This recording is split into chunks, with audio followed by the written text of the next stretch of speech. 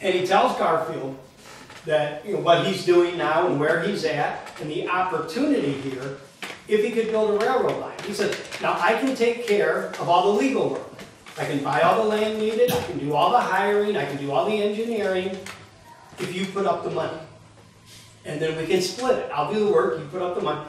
So they came to an agreement. I don't know what the mix was, or how they were going to split the profits, but Garfield ended up putting up the money. And we ran a railroad line, and the railroad line was called the Stub End Line. I almost forgot it there for a second. The Stub End Line, just a weird name. It started right there, south of where Broadway Tap is.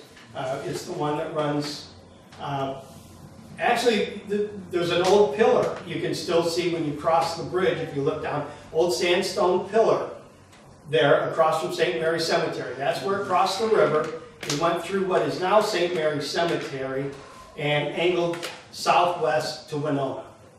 I don't know why he went to Winona instead of Lawston, because Lawston would have been a straight shot, unless maybe some of the land wasn't available.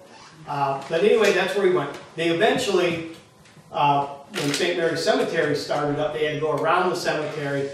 So it went around what we used to call the new pool. Went around the pool, and then it cut through Riverview Cemetery. And right before you get to Spring Lake Road, it crossed 23 and angled. And as you're going out on Route 18 to the west, if you look to your left, you could still, all the telephone poles are still there running electricity out to Winona. And that was where the line went. Now those old steam engines, they were very heavy. They were made out of cast iron. If you've ever lifted up a cast iron pan, you know how heavy cast iron is. Well, these steam engines, locomotives, were made out of cast iron. They were very heavy. They were run on steam, and it took a lot of water and a lot of steam to get that much weight to move. And even much worse when you had, cars full of coal behind it. So they could only go 8 to 10 miles on a tank of water. And the problem was Winona was 17 miles away. So they had to build a railroad station halfway. And they built that station. It started out as a watering station, became a full-fledged train station. Little town grew up around it, had a bank, it had a couple of saloons, had 300 to 400 people living there, and that was Garfield, Illinois. The only thing left in Garfield now is a grain elevator and one house. And there's still a sign that says Garfield there when you go the back way to Lawson. He named it Garfield because Garfield put up the money. And that was his tribute to his good friend James Garfield, as he named that town after him. And it was a thriving town for a long time. The town kind of squeaked out when trains got more efficient, didn't have to stop to get water. And then it just became nothing but a grain elevator, and the town just kind of squeaked out after that. But once he had that railroad, all of a sudden he was selling coal like crazy. And now he had the opposite problem. He couldn't harvest enough coal to match what he was selling.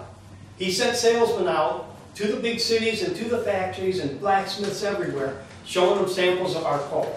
And they were coming back with orders like crazy. And so he's selling it and he's shipping it out. And so he needs a second shaft. He drops the Vermilion Coal Mine Company shaft number 2. And this one he went big. He went way down. He got into that second vein. The Vermilion Coal Company shaft number 2 was just northeast of, would be Grant and Vermilion Street.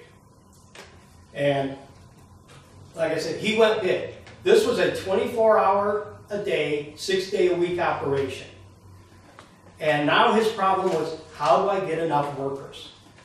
Coal miners in little towns like Standard and Winona and Colville and Heenanville, they're all dropping their pickaxes there and they're coming to Streator because the coal's easy pickings.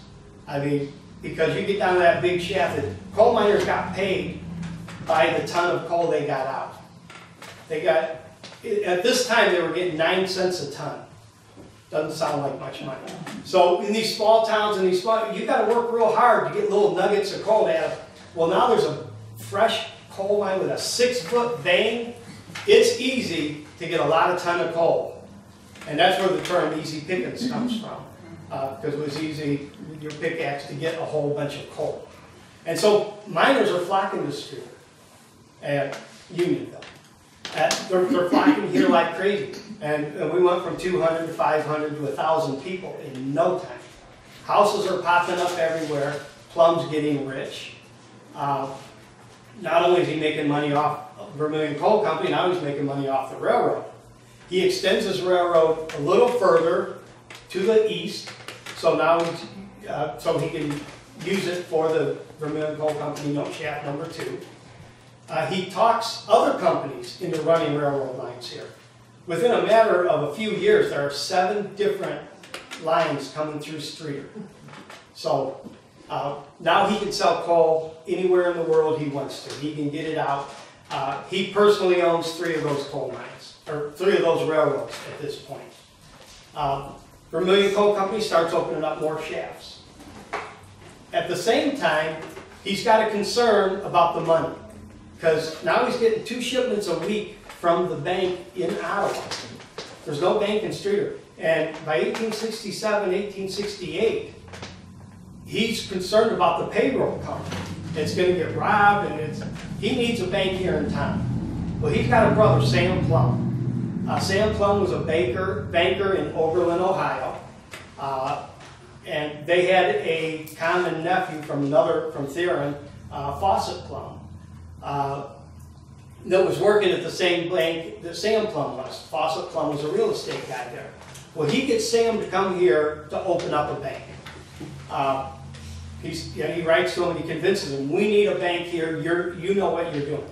And I always wondered, was Sam in Oberlin and got Plumb to move to Oberlin, or did Plumb go to Oberlin and then his brother Sam ended up moving there? I never did figure that out.